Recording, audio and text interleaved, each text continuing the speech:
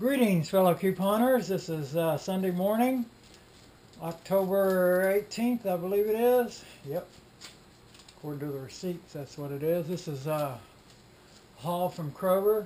Actually, it's two separate ones. I went for Thursday night and then again today.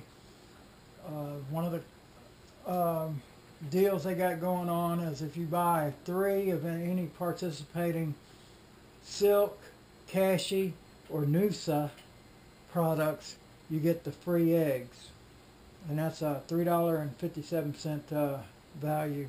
However, this yogurt here, this is Noosa yogurt, it's not cheap, and I didn't have any coupons for it. That's $2 a piece.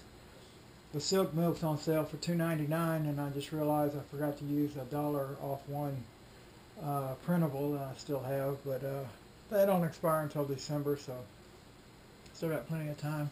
The Hinode rice, black rice, was on sale for $3.19. I had an e-coupon, download the card for $1 off of one, and I had one printable.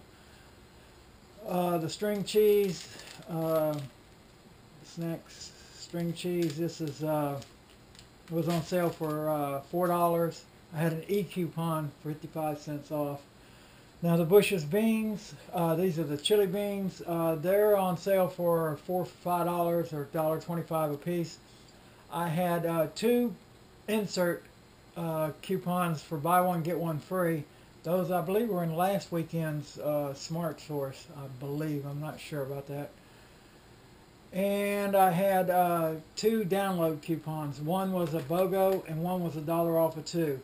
So anyway, I ended up getting 2 of each kind. 2 of the kidney chili beans, 2 of the black chili beans, 2 of the Great Northern chili beans, and 2 of the pinto chili beans.